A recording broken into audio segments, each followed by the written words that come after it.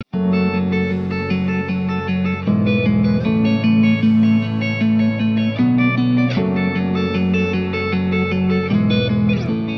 hello and welcome to what is actually very bizarre Monday Dividend Cafe. Just a surreal weekend, and in a lot of ways, there's a lot of market activity going on, and there's all the stuff that I normally talk about, and we're going to talk about it, and there's no reason not to, right? I mean, the assassination attempt on Saturday failed.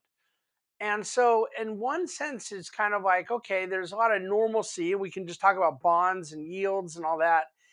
But like, I'm still struggling with the fact that you're talking about a centimeter away from it not being normal, from it being this national situation that is really, in a lot of ways, kind of unthinkable. And so, the political moment, the Republican convention starting tonight.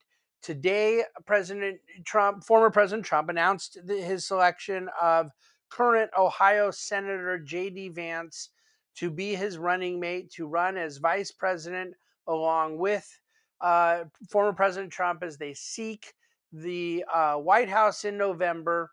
Polling data, betting odds, and things like that are pointing to that being a much more probable outcome than many would have guessed. The current president Biden is dealing with a lot of mutiny efforts within his own party and own infrastructure, their donor base, Hollywood, other key figures in the Democratic establishment. That seems to have tapered down to some degree. The betting odds, for whatever they're worth, have picked back up to a much higher assumption that President Biden will end up being the candidate. Some people may think that's a good thing. Some may think it's a bad thing. What's interesting is some who are not Biden supporters may think it's a good thing because they believe he's more beatable. Others may feel differently. There's all kinds of different ways to go about looking at this. From a market standpoint, the presidential election outcome has implications in U.S. China relations. U.S. China relations has implications when it comes to foreign trade with U.S. India relations. Emerging markets investors have a lot of skin in the game on those topics. All investors, U.S. centric, are exposed to the regulatory environment, the tax environment. There's a certain part of the 2017 tax bill that sunsets at the end of 2025, a year and a half from now. Not all of it does, but a good portion of it does. And so, therefore, would require an extension from who's ever in power at that time. So, international, domestic, tax, regulatory, energy policy, I think sticks out. It's on my radar because of our heavy focus in the energy sector as investors at the Bahnsen Group, particularly around LNG, liquefied natural gas, and some of the regulatory impediments that have been in place in the current administration. So there's a lot to think about with that, and yet then also from the vantage point of the country, I don't care how much somebody dislikes President Trump.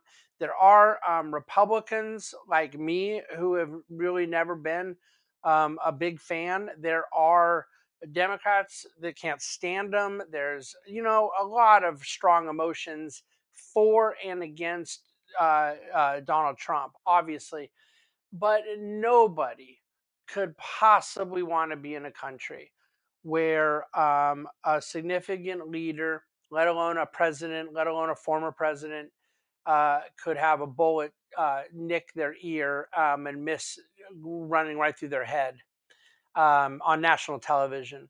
And so it's a surreal moment and it's sobering. And I hope that a lot of the rhetoric calms down and markets have taken it in stride, but I don't know what markets would have done with another centimeter of movement. Um, we need to talk about markets, but I just want to put that on the table that we're sitting here in the middle of July. The Republican convention starts tonight. The VP was just announced today. So there's a long way to go.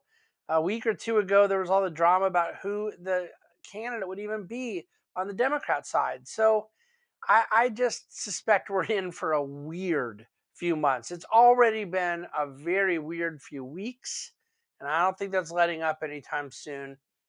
And I'll leave it there. The Dow today was up over 200 points, closed at an all-time high, by the way, up a little over a half of a percentage point. S&P was up a quarter of a point. The Nasdaq was up 40 basis points. The market breadth substantially improved last week. You probably had one of the biggest weeks you've had in a while, with the even weighted index playing catch up with the cap weighted index. Still a long way to go in that record high delta. Um, Generally, when you get to a place where the leadership is so narrow that the cap weighted index is outperforming the even weighted index by that much, how does it normally resolve itself? Some would say, well, the laggards can catch up to the leaders. And mathematically, that is true. That is not generally how it happens. Generally, the overvalued components have to decline in addition to the undervalued components repricing. So, there's mathematical possibility, but there's also historical tendency. We'll see what happens here. The Russell 2000, the small cap index, was up another 1.8% today, but it's up almost 8% since last Monday, in the last week. So a really substantial rally in our small cap sector, not just the total sector itself, but the breadth within it. 64% of the companies in the Russell 2000 are now above their own 200-day moving average. It's quite substantial. In the bond market, the 230 spread, so the 2-year yield and the 30-year yield, is uninverted for the first time in over 2 years. It's pretty much just sort of flat. I think they're each at about a 4.5% yield. The 210s, which is the more traditional spread metric, has not uninverted yet. It has a ways to go, but it's all steepening slowly but surely, and we'll get there at some point in time. 230s kicked it off today. Um, Energy was top performing sector today, up 1.5 over 1.5%. Financials were up almost 1.5%, and then the worst performing sector was utilities. They were down 2.39%. So, it's funny. I mean, I'm sitting here talking about, because the assassination attempt is one of the biggest stories in a long, long time. And I totally forget to mention that a federal judge threw out the one of the substantial cases against President Trump today, dealing with the classified documents. That case was not likely to go to trial before November, anyways. Legally speaking, I suspect it was the strongest case relative to some of the others, and yet the judge today has totally thrown it out on the basis of it being a violation of the appointments clause, and there's some legalese in there that you can look at yourself, whether you're a lawyer or not a lawyer, form your own opinion. But that's a story that, let's put it this way, normally would have been the biggest story of the week, and it made like my fourth story here today. um Okay, economically, consumer confidence fell on Friday. I don't really care. Never have, never will. There's a chart at dividendcafe.com straight from the US Bureau of Labor Statistics. A client had pointed it out to me. I had not seen it. I was blown away, and I want to share it with you. I circled a few things in the chart, but you have to go to dividendcafe.com to see what full-time workers who work from their employer location, some outside workplace, generally an office, what they are reporting for hours worked in a day versus what those who are self-declared, what they're working in a day in work from home. It's a fascinating, actually governmental reported survey at the BLS website.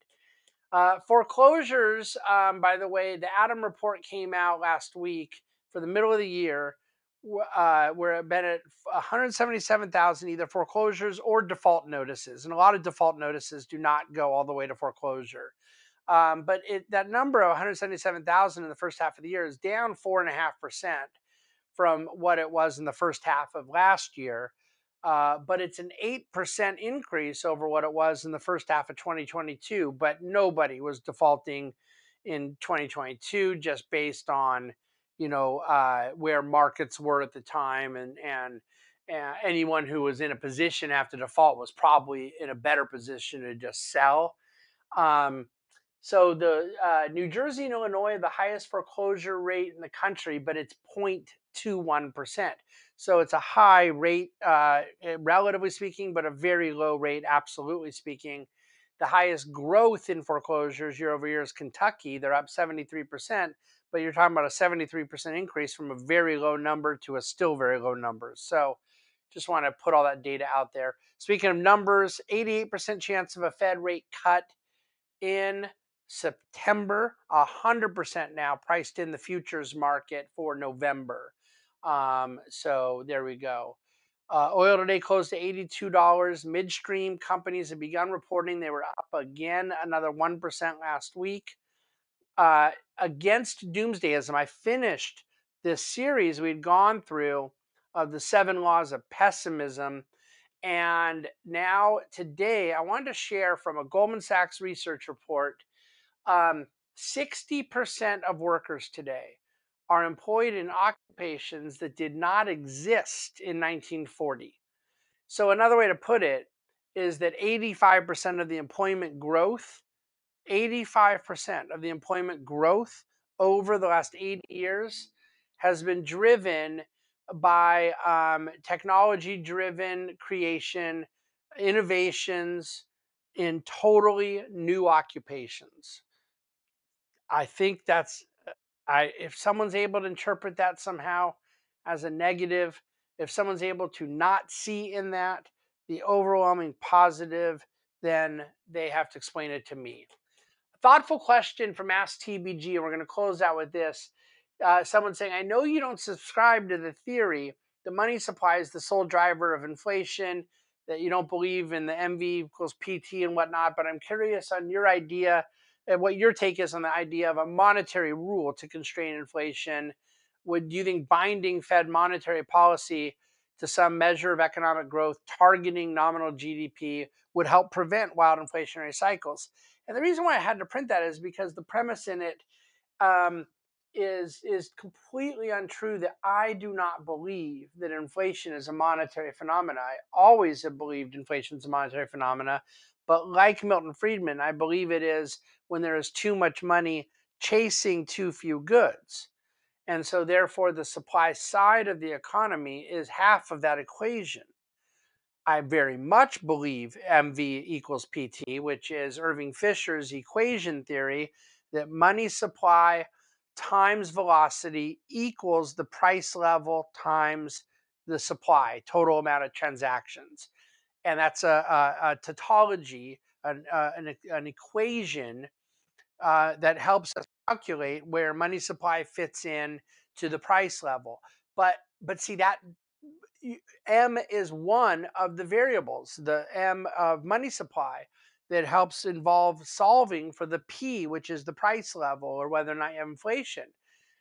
It isn't the only one, though. So it isn't that I don't agree with the quantity theory of money. It's that I do agree with it, and it itself says that velocity matters and that the supply of goods and services matter. And so, therefore, there are other variables that play in. Now, that's one thing I just want to clarify because I can't even I just couldn't sleep at night. I care so much about this issue. I've devoted so much of my own study and writing to this that if I've given anyone the impression that I don't believe in the quantity theory of money, we have a major problem. However, um, to the person's question, I don't know if nominal GDP targeting would necessarily prevent any possibility of inflationary cycles.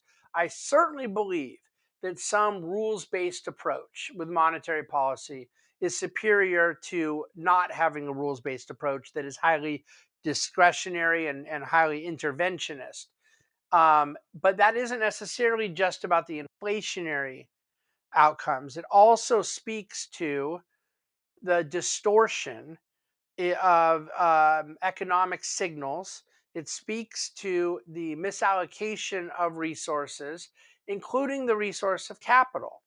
That when Fed policy is not rules based, is too arbitrary, too discretionary, and we distort economic signals, price discovery, and so forth, that we almost assure ourselves of malinvestment that has to be purged out, and suboptimal resource allocation that limits economic growth. That's my biggest basis for advocating for rules based approach, and it's less focused on its impact on the price level, but I don't deny that there could very well be a benefit there as well.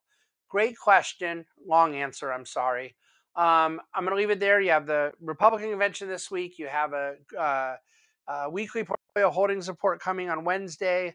We'll have our normal questions and what's on David and Brian's mind each day this week, the podcast, all the fun things, and then a heck of a lot going on earnings season. So our whole investment committee is very, very busy dealing with analyst and company outcomes and certain potential portfolio adjustments. So all that to say, reach out with your questions because I sure love answering them. Have a wonderful Monday night, and God bless America.